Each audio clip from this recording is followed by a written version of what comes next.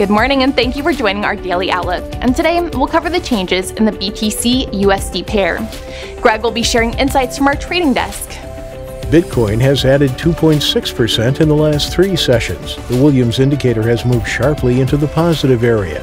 The euro-dollar pair has added 1.1% in the last 3 sessions. Stochastic has warmed up and is currently overbought.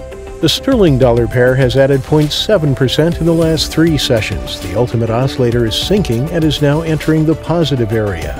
The Aussie-dollar pair has gained 1.9% in the last 3 sessions. The ATR moved into the high volatility area. Coming up, today's major financial news. Norway's Adevinta has won the auction to buy the bulk of eBay's classified ads unit for nearly $9 billion. The euro-sterling pair is testing the 0.90 level after the EU summit agreement, despite grim UK borrowing data and rising tensions between the UK and China. The price and trade volume of Dogecoin exploded following a get-rich-quick TikTok challenge that went viral, followed by a humorous tweet by Elon Musk. And now, let's review some of today's world economic events.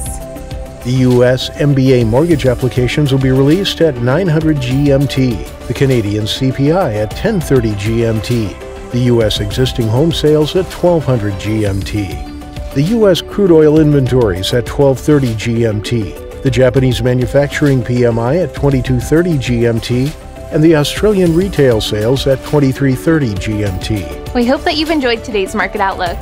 On behalf of all of us here, we wish you a productive trading day.